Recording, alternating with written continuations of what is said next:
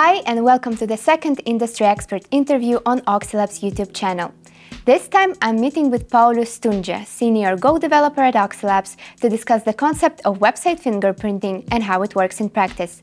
We'll talk about how websites use fingerprinting techniques to detect not only real users, but also headless browsers, and mention important red flags that will likely lead your web scrapers to getting blocked. By the way, Paulius has his own scraping experts lesson, Active Fingerprinting to Avoid Bot Detection, so our today's interview will act as an introduction to it. And to get more detailed explanations and visual demonstrations, you can watch the free lesson by following the link in the description below. Hello, Paulius. First of all, let's of course talk a little bit more about you. Could you tell me more about your professional background and your journey here at Oxylabs?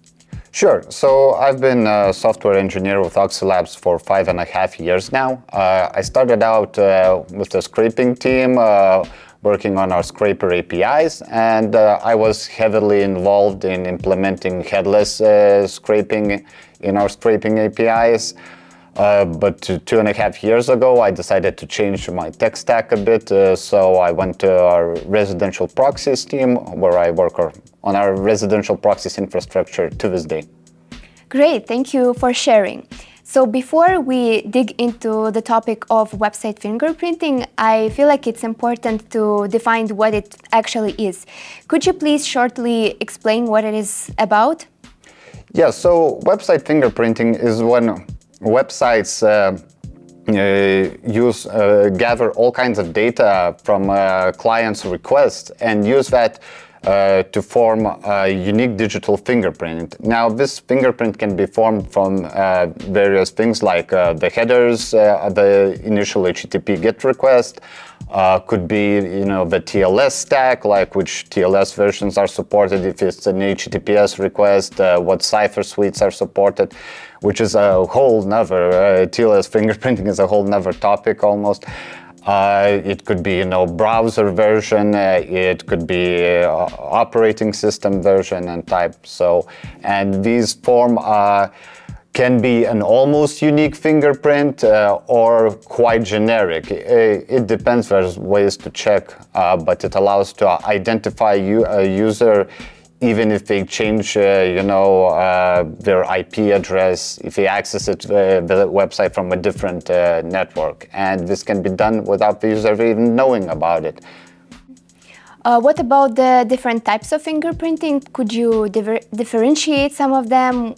Explain what they mean? What are the differences between them? Yeah, so in my talk I use like active and passive fingerprinting. These terms I actually made up myself, but they are quite similar to this sort of penetration testing fingerprinting that is done, because the differentiation is that the passive one that I call is basically where the client sends all the information. You use only the information that the client sends anyway, targeting any website, because you have to make an HTTP GET request to get the initial HTML of the website. And so this includes, the request headers, which includes cookies, which includes user agent, which includes the IP address, obviously, and the aforementioned TLS stack. Now, the active part of fingerprinting it requires more of an active approach from the website, is that they include JavaScript code in their website, which gathers more detailed data, but it's gathered on the client side, it's gathered on the browser, and it sends to the target website backend. So this could be, the browser engine and version, the OS that the user is using, even some hardware specifics, which I can get into a bit later. From what you've explained so far, it seems like a lot of different information is gathered with the help of fingerprinting. So from here arises a question: why do websites do that? What is the purpose of gathering this data, and why is it so valuable? So there are at least 3 reasons one can think of. So one thing is the ability to track and identify users, and like even without, like for example, with the European legislation now that you aren't allowed, that users have control of their cookies. So tracking a user between maybe different networks is a lot harder. Another thing is that you can, for example, you might think the most unique thing about you is the IP address, but let's say, okay, a lot of people don't live alone, and because of the limitations of IPv4, we have many devices that are on the same public IP. So this allows to differentiate different devices in a household, and now with the advent of AI, you can put a lot of, the sort of usage data and the different fingerprints, just throw it at AI, and it can figure out like how many people in your household, and what are they like. Are you married and have 2 kids, and that kind of info. And you can, if you're an e-commerce site, you could, for example, figure out that it's a child that was looking at a toy or gadget on your website, so you can recommend that item to the parent's device when they access the site, and you're like, the need for secret Santa letters disappears, and you can increase, sales revenue and so on. The second thing would be fraud detection. Let's say you're a social media website, and as we all know, like social media is full of bots. And these bots are usually these bot accounts are created en masse, and so you can detect that a lot of accounts are being created on this one fingerprint, and you can delete them immediately or block that fingerprint. So that's one of those use cases. And well, what my talk and presentation focuses on is not exactly, the fingerprint itself when detecting whether someone is using a headless browser or, scraping data, but the fingerprinting techniques that allow to gather all these little data nodes and analyze them and detect whether this is a bot or a legitimate user. Mm-hmm. That's interesting to hear that fingerprinting has indeed such diverse applications. So could you elaborate a little bit more how fingerprinting is involved in blocking headless browsers? Yeah, so there are, as I mentioned, you can use fingerprinting, the fingerprinting techniques involve gathering a lot of data about the device that's accessing the website. Now, let's say you boot up, this is your first time scraping, you boot up a headless browser, immediately there's going to be a very obvious red flag, which would show that there's the word headless in the user agent. So it would immediately tip off the target website, wow, this is a scraper, so let's block them. There are then these less obvious red flags. So I said I would get a bit later into this. So with the advent of WebRTC, which is used, it's an open standard created by Google, so it's an API that works on top of JavaScript, which allows for Google Hangouts to work, so peer-to-peer communication and streaming video over over the browser.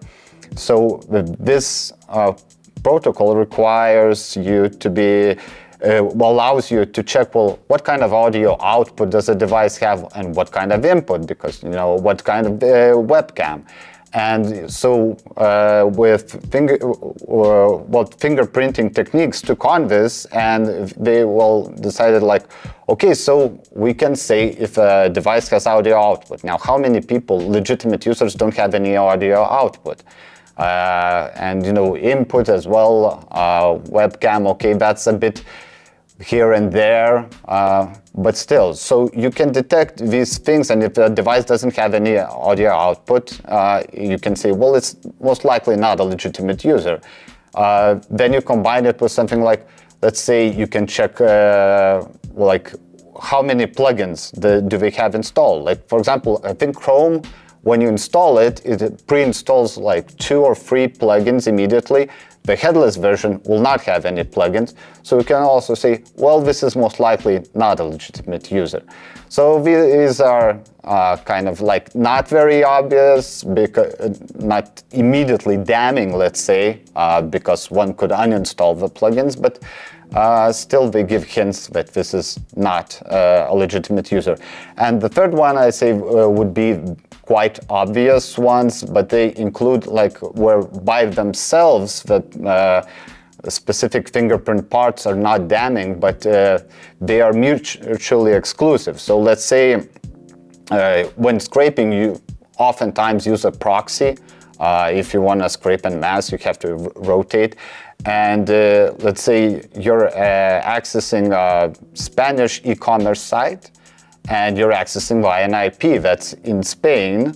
So, but your server is in the US, and so the browser reports your time zone as, let's say, US Eastern time, but your time zone, but your IP is from Spain. So it immediately like, well, this is a clash. So things like that. Or let's say the browser reports the resolution as like a mobile resolution. I don't know what would be like 12/720, something like that. And but your user agent says that it's a desktop. So things like that. Yeah. Interesting. Thank you for such a detailed explanation. So now that we've immersed in the basics of website fingerprinting, how it detects headless browsers, and what specific red flags you have to look out for when wondering whether your headless browser is going to get blocked, it's time to learn how to avoid getting blocked via fingerprinting. To do that, we encourage you to watch Paulius's full scraping experts lesson containing a detailed tutorial on what should be done to circumvent bot detection. In the meantime, could you give us a little sneak peek of the things you will be covering in your tutorial? Yeah, in my tutorial I get back to my roots with Python, and so I take what at that time were the best libraries for headless scraping, and I use them to avoid all these kind of fingerprinting techniques. Well, not actually, you can't avoid them, but I use spoofing so that to try and appear like a real user, using a real user agent, the spoofing the resolution that would match the user agent, spoofing that I have plugins installed and history length, all these kinds of techniques. And I mentioned a library that helps to do all that very easily but covers most of this, and how to test yourself, like if it's working. So. Great, thank you so much. So, if you are interested in finding effective solutions to blocking via fingerprinting and apply those practices in your own scraping activities, check out the presentation by following the link in the description below. Additionally, for more useful information on website fingerprinting, read our blog and watch another video, What is Browser Fingerprinting, available on our channel. And that's it for today. In case you have any questions or suggestions for future videos, leave a comment under this video or contact us at hello@oxylabs.io. Don't forget to like this video and subscribe to our channel to see more content like this. Thanks for tuning in, and see you next time.